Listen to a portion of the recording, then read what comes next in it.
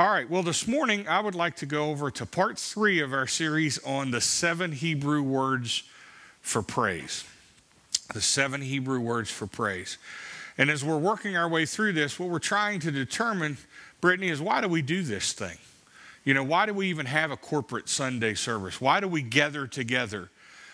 For so many people, we think it's for us. We think, bless me, Pastor, I dare you kind of thing, We come in here thinking that God's got to give me something. But really the purpose for the corporate worship service is for us to have the opportunity to present our gifts and our sacrifices to God. That's really the purpose of it. And then the side benefit of that is, he says he inhabits the praises of his people. So the best part of that is God's going to show up when our praises line up.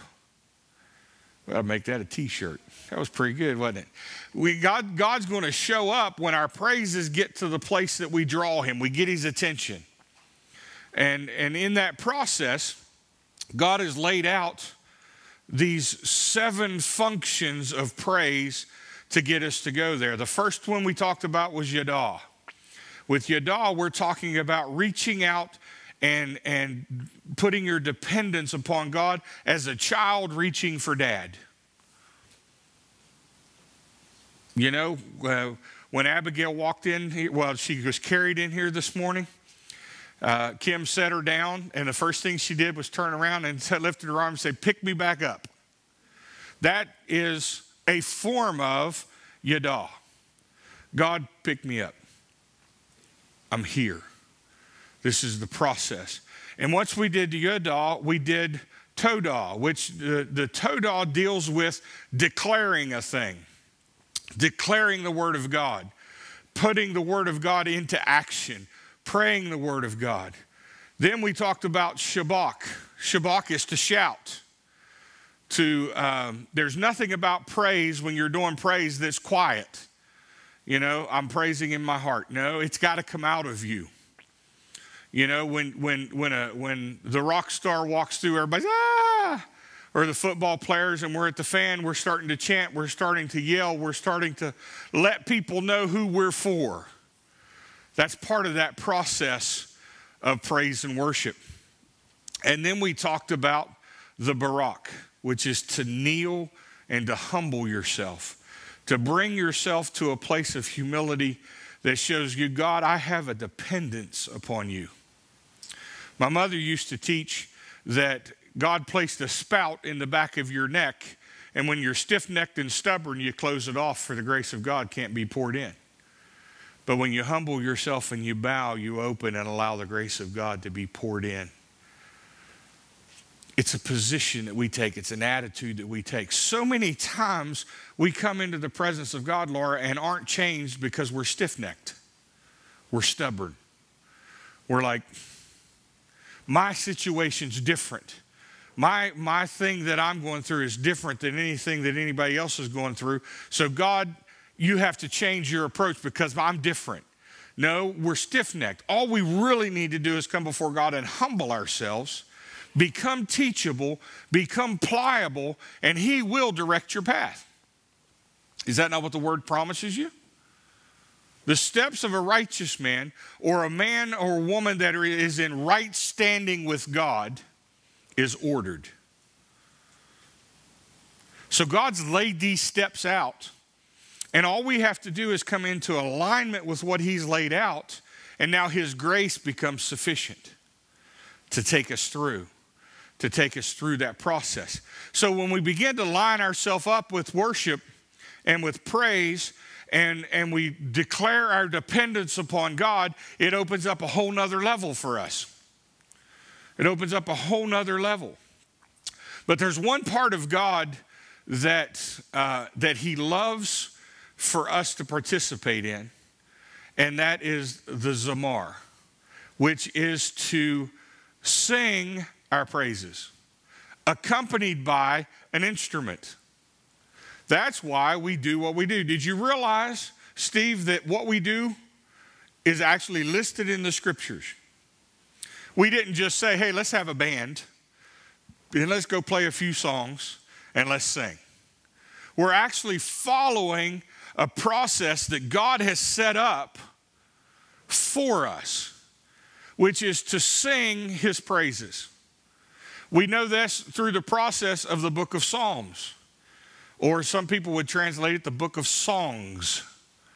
Okay, this process was the psalmists and David. King David didn't write the entire psalm. Some people think he did, but there were many writers of the book of Psalms, and they were known as psalmists. They were people in the scriptures that led worship in the house of God. And these songs were written accompanied by instruments. King David was also an inventor. He would hear a sound, and there wasn't an instrument to produce that sound, so he created the instrument to produce the sound. It's been said that he created over 400 different instruments because there was a sound that was being looked for. You know, and it was that process. And even if we look at the makeup of Lucifer when he was in heaven, his makeup and his making was instruments, pipes, cymbals, reed instruments were in his making, who he was. He was the praise and worship director in heaven. That was his job. Now, it's not a coincidence then, Rob, that he goes after the artistic and the musical people in the world, because that's who he is. If you think about so much of what happens in the world, and so much of the world is influenced, they're influenced by music. We even talk about the music of a generation. If I would go back and talk to you about people in the 50s, we can hear a sound. We know a song. We know a music that is associated with the 50s, the 60s, the 70s, the 80s, the 90s, and then it got confused after that. We had to start over again because we're out of original. But anyway, that's a pet peeve. That process of music, because what the enemy wants to do is he wants to rob the sound of worship. He wants to rob the sound of praise. Why? Because that's who he is. That was his job. So if he can get you to be quiet, then he's limited the ability or your ability to communicate your worship to God. So when you stand there with your hands in your pockets, not saying anything, not participating in any way, you're actually robbing yourself of a blessing, but really you're robbing God of his worship and of his praise.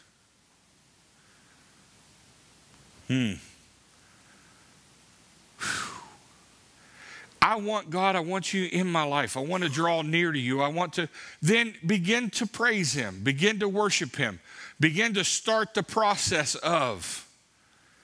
Which means you may have to vocalize some things. You may have to begin to tell God how great he is. You know, that the last song we sang is one of my favorite, which just begins to say, God, here I am to worship. Here I am to bow down. Here I am to say that you're my God. In that process, we covered a few things. When I came to bow down, what did I cover? I covered my Todah.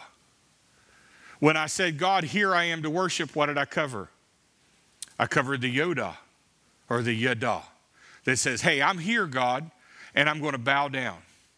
And then I'm going to cover the declaring or the shouting by saying, you're my God. You see how this song is structured and laid out? Is not going through and just saying words. We've got to realize what we're talking about here. We got to realize that the process of, God, I'm here. I love you. I want you to be part of my life. I'm going to declare your word over my life. And that process of praise begins to start. And then when that begins to start, I now have God's attention.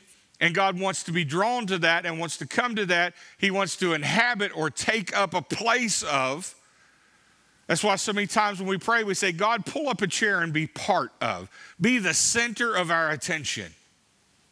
Be pleased with our attitudes, our actions, and our words today. Be in the middle of everything we say, do, and think. Everything that's said, God, you be in the middle of it. Well, how does that happen?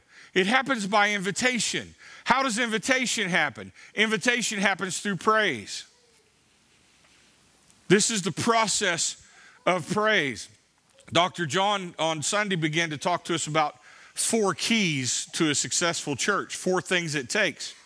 And 2 of the P's that were in it were prayer and praise. Jesus said, my house will be known as a house of prayer. So we need to become very skilled at our ability to pray. But for some reason, we're fearful of prayer. We're afraid to get in the process and begin to pray. And I don't know if we're afraid of our own voice, if we're afraid to hear ourselves, or we're intimidated to go into the presence of God. But do you realize, Dan, God wants to spend time with you. If somebody wants to spend time with you, it's okay to go talk to them. The people that I'm afraid to talk to are people that I don't know if they really want to spend time with me. You know, that person doesn't like me anyway. They're difficult to go talk to. But if I know they love me, if I know they care about me, it's easy for me to go in and sit down and talk to them. Who loves you more than God does? You know?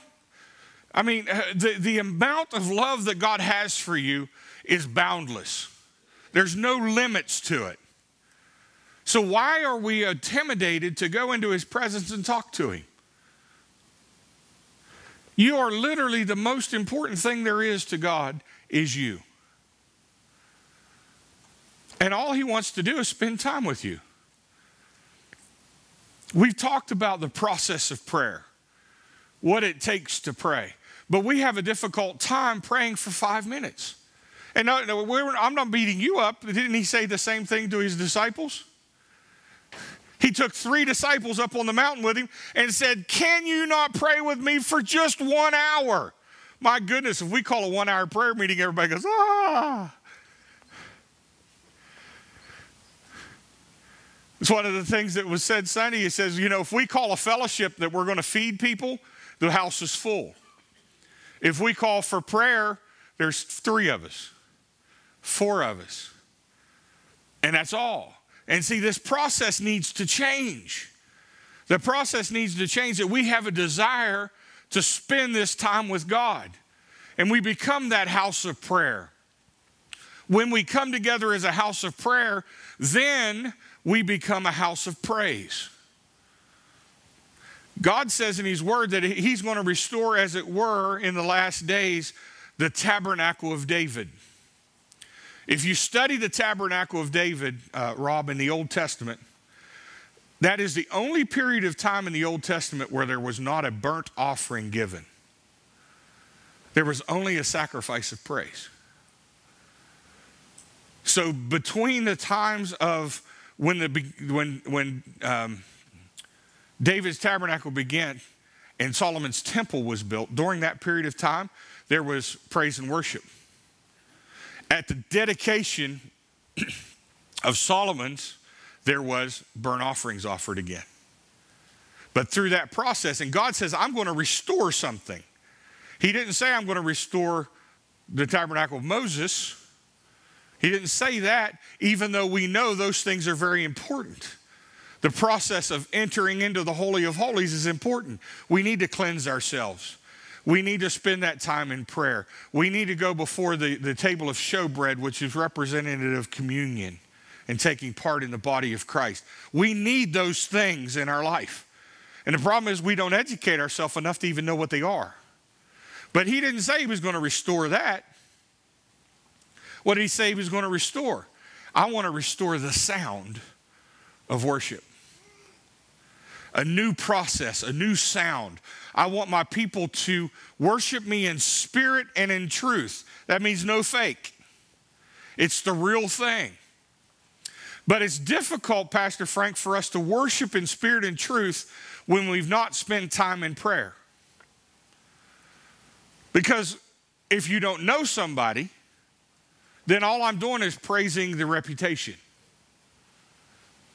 I hear you're good.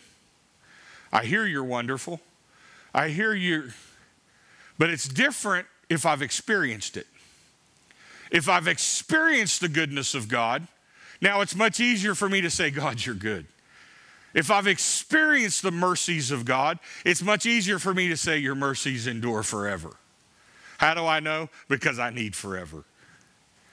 I've seen your grace in my life. I've seen your blessings in my life because we have a relationship. As we develop that relationship, now we go into the corporate time of the Zamar. The Zamar where we begin to play and sing. What do we sing? We sing of the goodness of our God. And there comes a point in time where we're singing psalms, hymns, and spiritual songs, is what the scripture says. Psalms and hymns deal with singing about God, singing to God. And then spiritual songs are new songs that are coming about you singing from your heart. This is a song that you have that you're presenting to God. In today's society, in today's terms, that was a good one. In today's terms, we call that the song of the Lord, where we go out of singing the songs that are on the screen or the songs that are in the hymnal to where we begin to just singing our personal love song to God.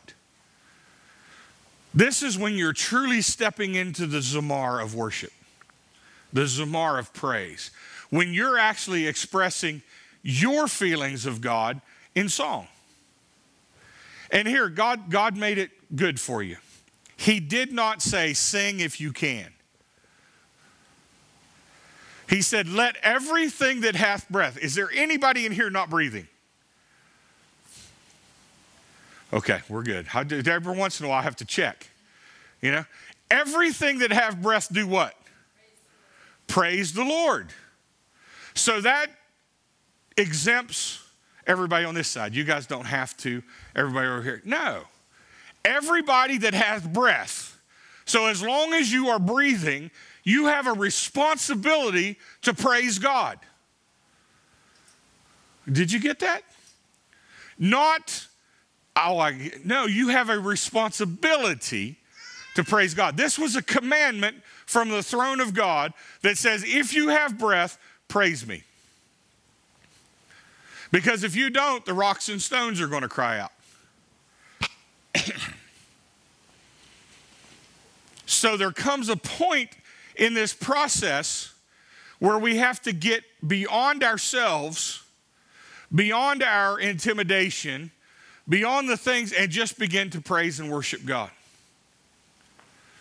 And I'm watching to see what's going on because, you know, to hear the word is one thing, to do the word's another, right? God admonishes us on that and says, don't just be a hearer. So here's what I'm waiting to see, Pastor Frank. We talked about this week 1.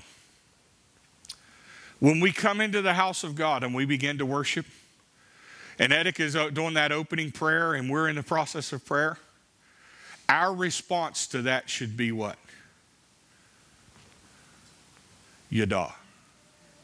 Our response to that should be, God, here I am. That should be our first response to that. But here's what we do. Hurry up and play something. You know, let's get this going. Or, man, if I had just another cup of coffee, this would be so good. You know, if this wasn't going on, if that wasn't going on, if I wasn't doing it, what? Oh my goodness, the Steelers play today, or if you're really a backslider, the Patriots play today. And we've got to get there for that. And then, you know, Aunt Pookie's birthday, and I got all these other things going on. And then all of a sudden, oh yeah, we're singing. Here I am to worship. And we've not come to the presence of God and said, God, I'm here. My focus, we sang this last week, I focus my eyes on you. I look towards the heavens. Because where you focus is where you go. So if I need my mind to go towards praise and I need my mind to go towards worship, that's where I need to focus. I need to put these other things aside. We open up for pre-prayer service at 10 o'clock. The purpose of that pre-prayer service is not for anything other than to focus. Head for a table over in a fellowship hall and focus. Pray for your pastor. Pray for the service. Pray for the worship team. Lord, pray for yourself. And get myself focused. But here's what happens. And I understand life. I do. Church starts at 10:30. At 10:37, I'm pulling in the parking lot. And we're going to run in there and we're going to get something today. We need to prepare ourselves. This isn't just something we do. And yeah, I'm going from preaching to meddling, but it'll be okay. You guys can still love me. I'm not going to stop the service and make an announcement because you walked in late. I'm not going to do that to you. I would be stopping a lot. No, I'm just,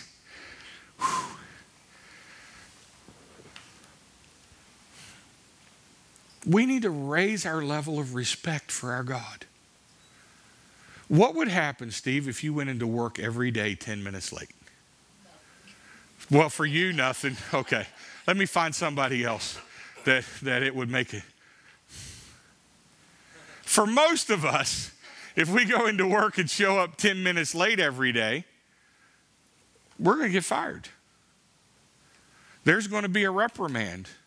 There's going to be something there. There's a consequence. We're talking about the King of Kings and the Lord of Lords. Why can't we show up on time?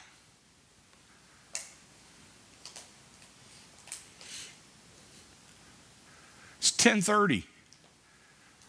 Get out of bed. Get moving. 10:30, I'm already on my second pot of coffee. You know? Oh, but this is my only day to sleep in. Which is more important to us? Where's our priority level? Is the presence of God more important or is sleep?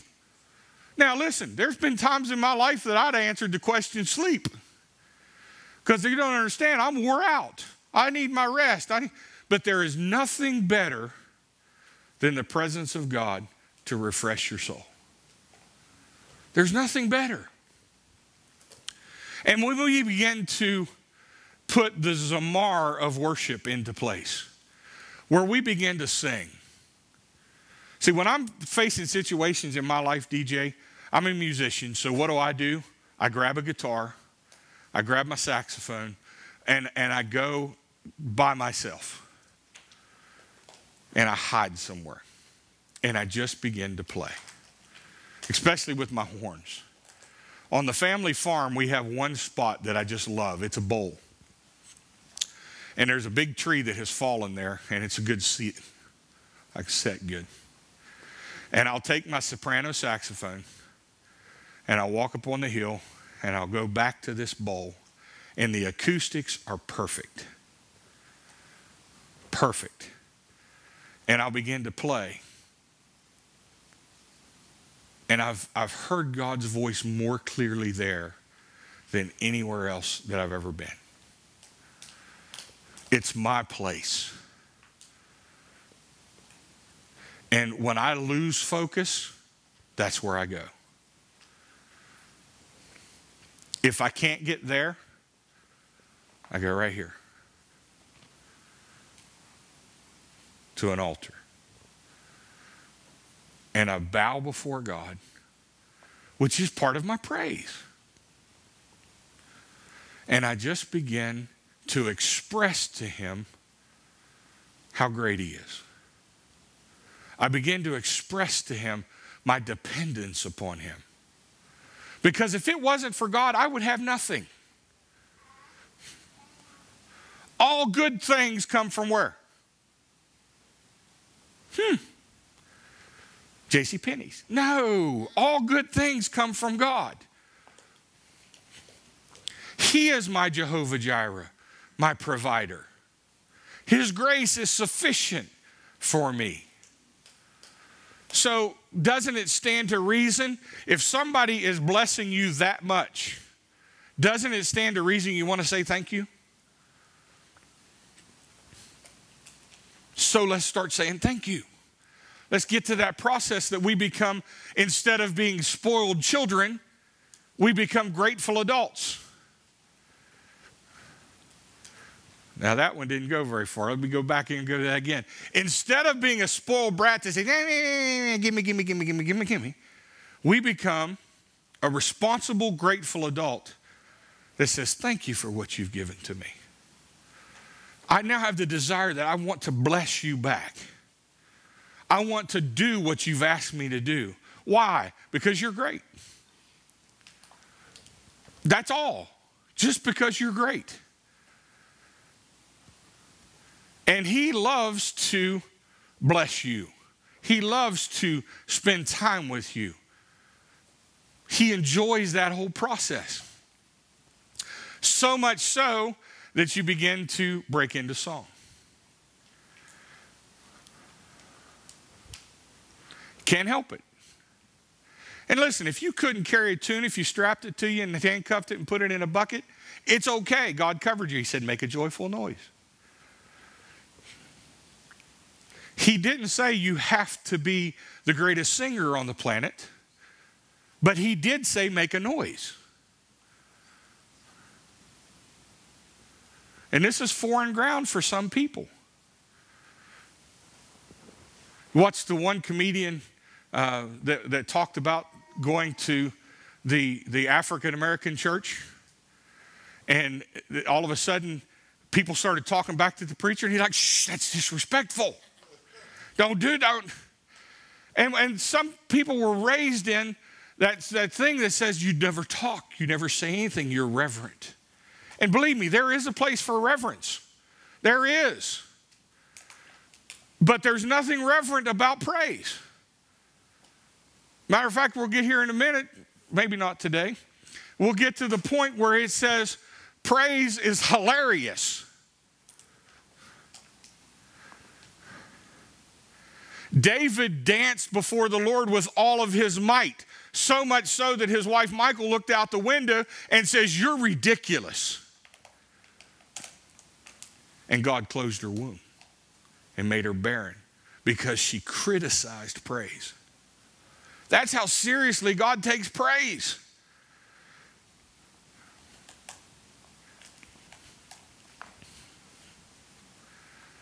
It's okay to be. That's why when the little ones are dancing up here, I'm not going, sit down, you behave yourself. Now, if they're running in circles and being stupid, that's another thing. But you can tell when listen, maybe somebody ought to come up here and join with them. Really?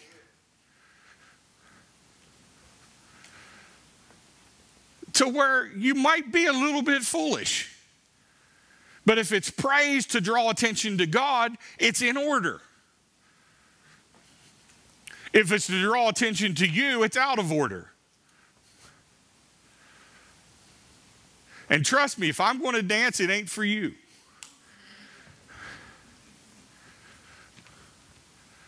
When I lift my arms, when I begin to praise, it's not for your benefit. I'm not doing it so you can say, did you see him? He had his hands up, he was worshiping God. It's not for you. It's for my God. When we come up here and sing and we begin the Zamar, it's not for your entertainment. If you enjoy it, great. That's not why we do it. It is done for the glory of God. If it gets to the point, Robert, that we do it for you, we're out of order and we're wrong. That means our focus is wrong. If we're there to put on a show, God's going to deal harshly with us. Because then we're touching his glory. We spend time practicing. We spend time learning new songs, not near as much as we should. For what purpose? Do you realize that service, this hour and a half or so that we spend together, doesn't just happen? You know, the worship team just doesn't come in and all of a sudden, boop, we're just going to. No.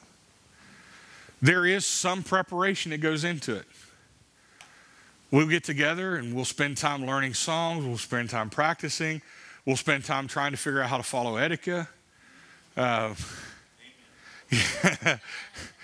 You know, to know where she's going and how she's going and how do you repeat and when do you repeat? How many times are we going to sing it? And you'll see her do things like she'll put the two fingers out and everybody's like, what in the world is she doing? Peace? No. It's telling us we're going to the verse. Let's go back and do it. If she holds up number one, that means we're going to the chorus. We're going to play that one again. Or she'll do this number. She's not saying whoopee. No. She's telling us we're going to. All of this happens in practice, which is preparation for praise. Now, I've been doing this a long time. I preached my first sermon in Laura when I was 12 years old. I've been preaching a long time. I still have to prepare to get ready to stand here on Sunday mornings because I don't want to give you something that God's not saying. So I have to prepare. I have to put myself in prayer. I have to put myself in the Word, and I've got to put myself in praise. But you know what? It's still not for you.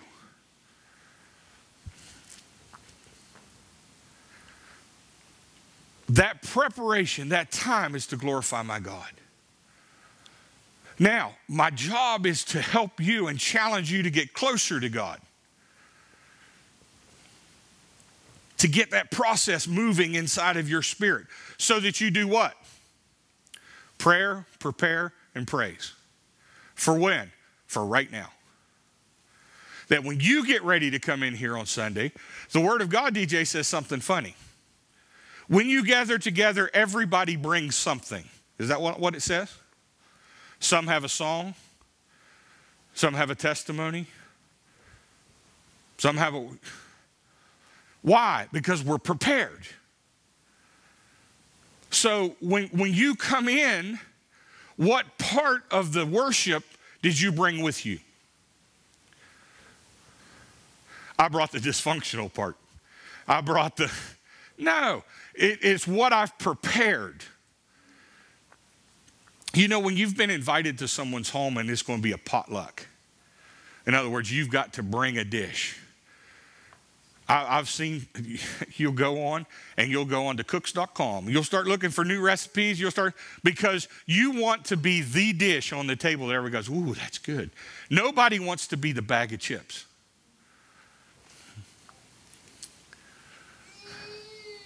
You know, okay, some of you might want to be. Well, we'll work and we do, and we want everybody to say, boy, that was good. We're setting a buffet, if you will, here of our praise to God. I want God to say, boy, that was good. I think I want seconds. You can always tell whose dish is the best because it's empty.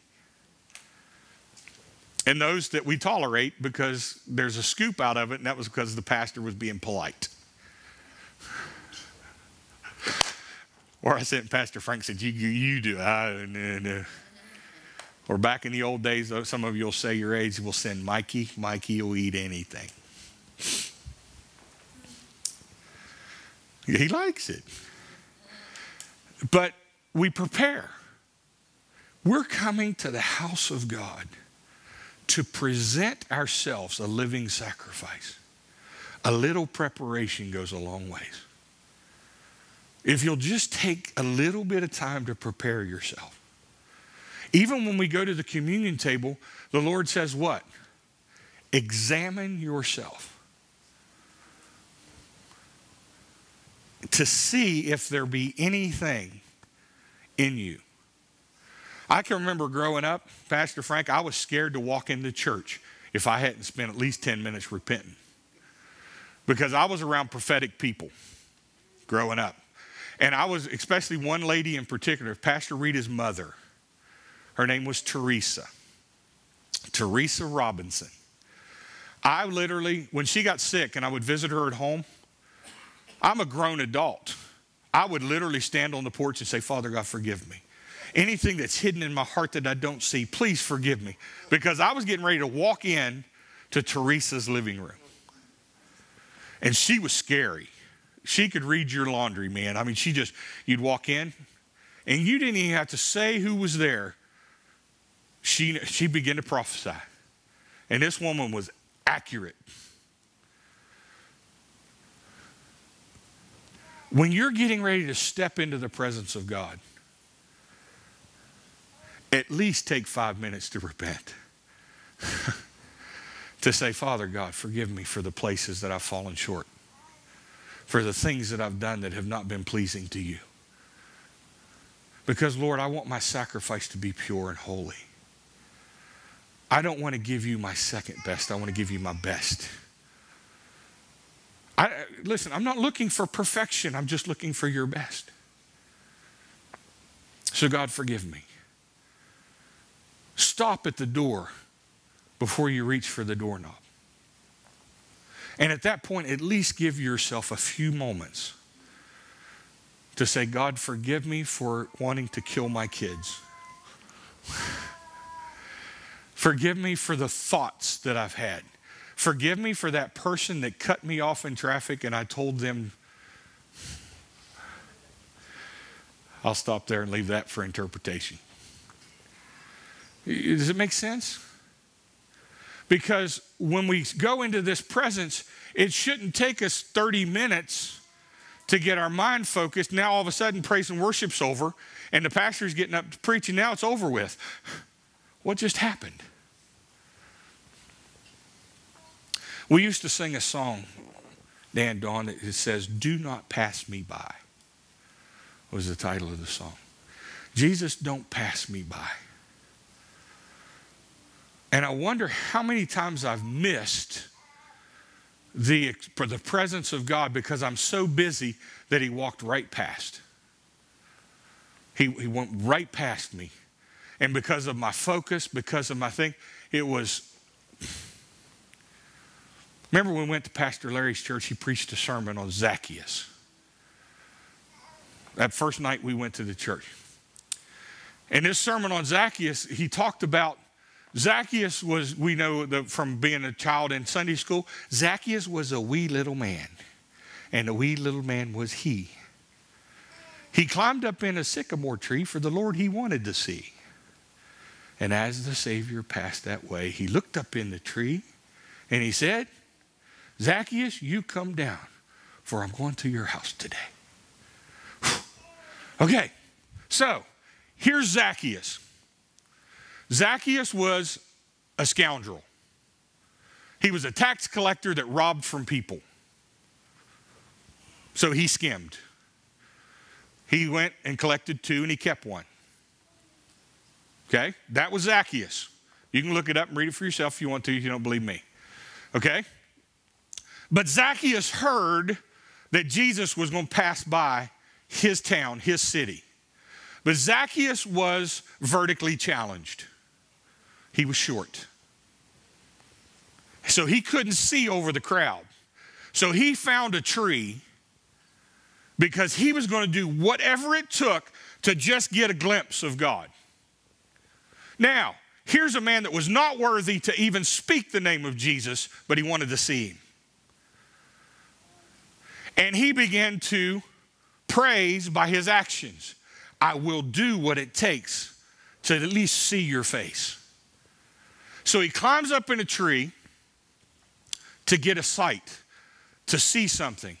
And he caught Jesus' attention, and Jesus said, you, come here. Let's go to your house.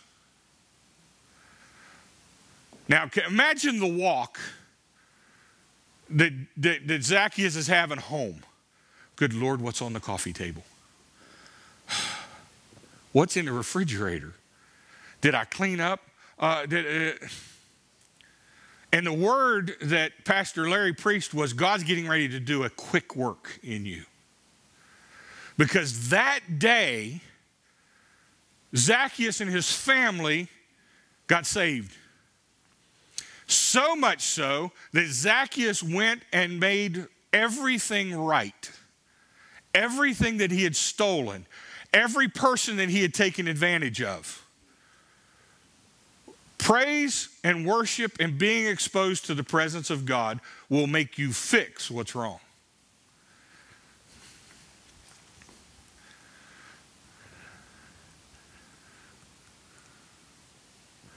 So, the question comes down to,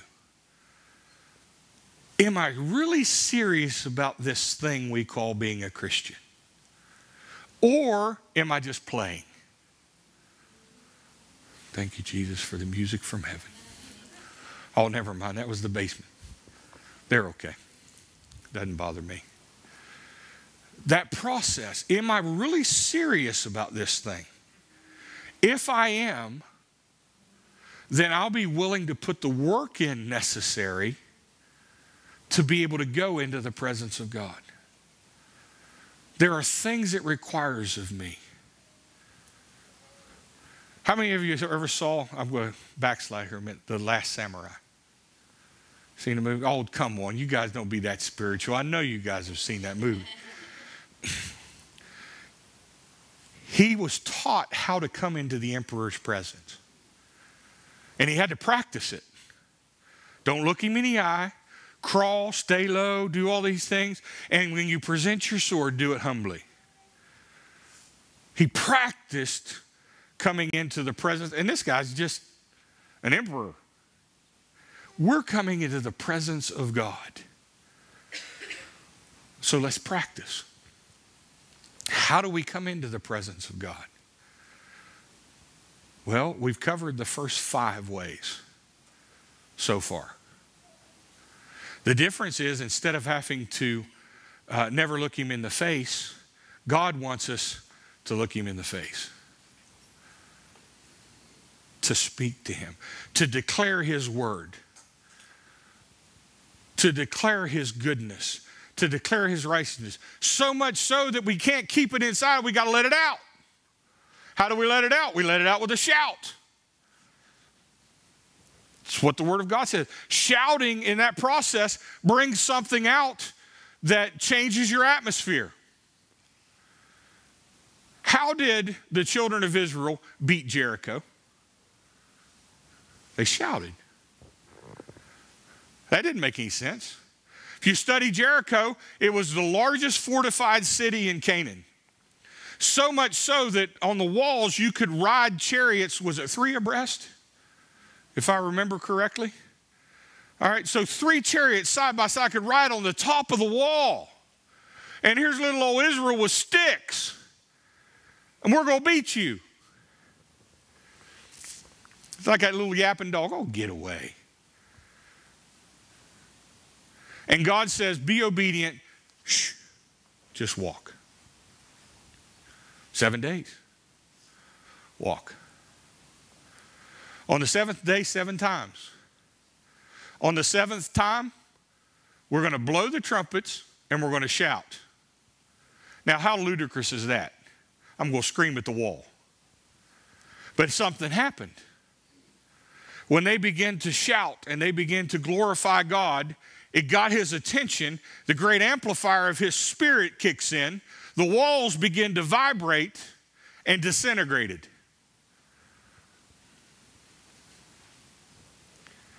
From what? From the sound of praise. How many of us have something in our life that needs to disintegrate? We've fought it, we've kicked it, we've beat it, we've done all these things. Maybe it's time you shout at it. What shout? The shout of praise. Sing to it. You know how they always said music can calm the savage beast? When you're wanting to set that atmosphere, you do it with music. I talked to you last week, if you're at a fast food restaurant, they turn the lights real bright. and they put on fast music because they want you in and out. Fine dining, they turn the lights down, they put on nice soft music because they want you to relax.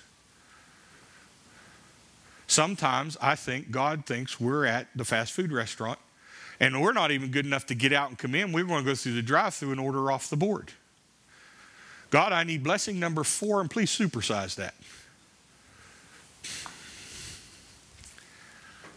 And God said, come in, spend some time. I've prepared something for you. But all it really takes, Steve, is for us to have a little bit of obedience. Maybe we have to look a little foolish.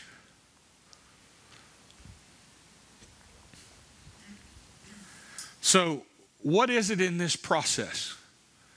So the challenge comes down to, as we start going through this thing of worship and this thing of praise, begin to put these things into practice. And it may make you feel uncomfortable to start with.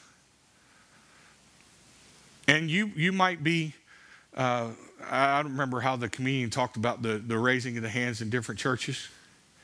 You know, if you haven't seen it, you ought to look that one up. It's really funny. And you might be the starting off. But you know what? It's okay. You might be the starting off. It's okay. But eventually, when the desperation of you gets big enough, you're going to be going, whew. And you know what? It's okay. And the first time you sing, you might not be able to, you might just be like, Jesus. It's a start. I've just got to begin to get this thing out of me a little bit. And before long, you're going to be singing in there. You'll be like, whoo, thank you, Jesus. I love you. I praise you. I adore you. It isn't on key, but it's a joyful noise. And we're good because you now have God's attention. He says, I want to be there. That is one heck of a party. But it's going to begin with you. It's going to begin with your process. Because I promise you something. I will praise the Lord. I promise you. My God in my life is too good for me not to. When I don't get the opportunity to praise God, I feel like I'm going to explode. I'm going to let it out. You're going to hear me playing my horn. You're going to hear me singing. There may be times you even see me dance. You do, you know God's real close.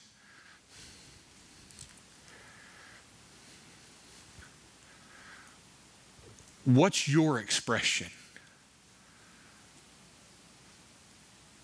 What's your expression?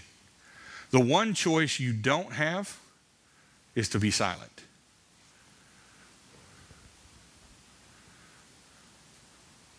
Because there's nothing in praise that's quiet. Now, is there a spiritual discipline of silence? Yeah. There are times where God says, be still and know that I am God. But that's when you're trying to do things yourself. That's not during worship. That's not during praise. We're only talking about one aspect of this process. I hear a sound. I hear a sound. And I've been looking for this sound for a long time. A long time. And I've talked to my kids about it. I've talked to my wife about it. I've talked to different people about it. There's a sound from the platform that I hear. That instrumentation's not there yet. So I'm looking all the time. I'm looking for those musicians that are going to fill out that sound.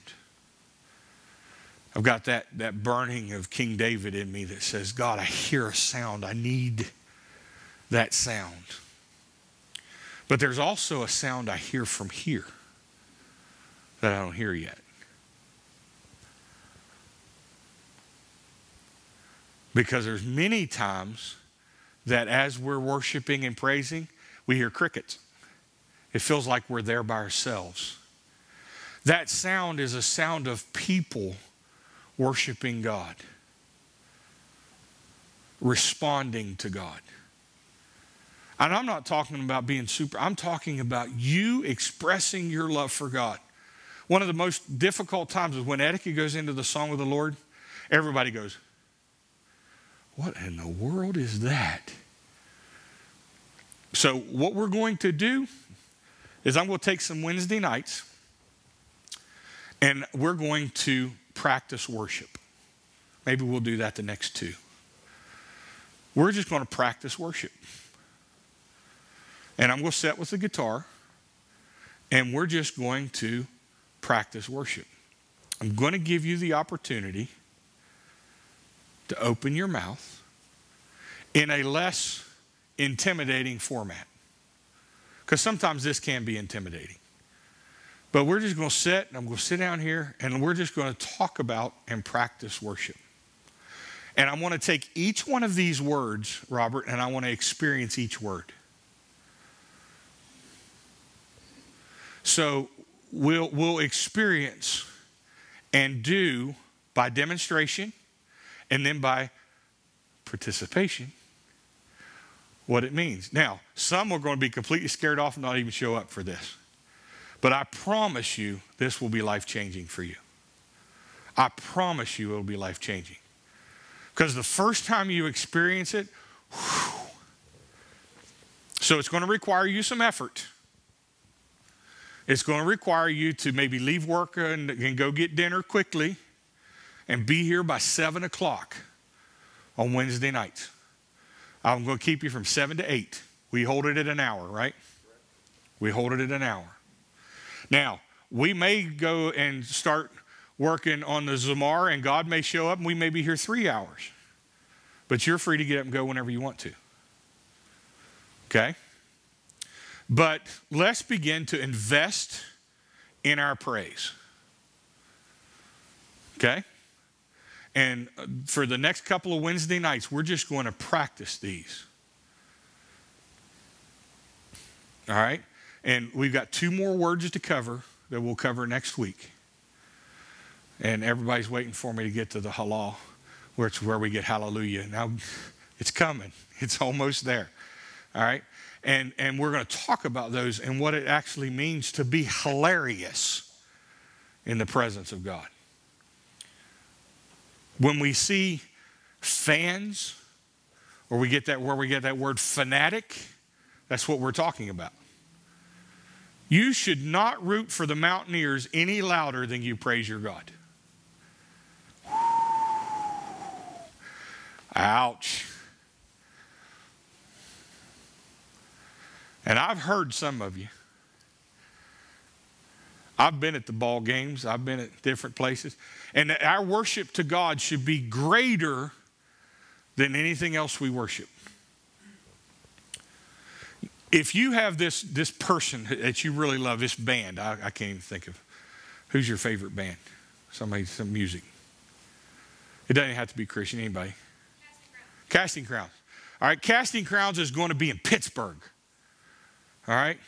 We will get tickets, pay too much for them, fight traffic, stand in line, go sit on seats that they look this tall, being that far away, and we will be idiots. Woo! And just go to town, oh, yeah. Drive home, wore out, get up and go to work the next day.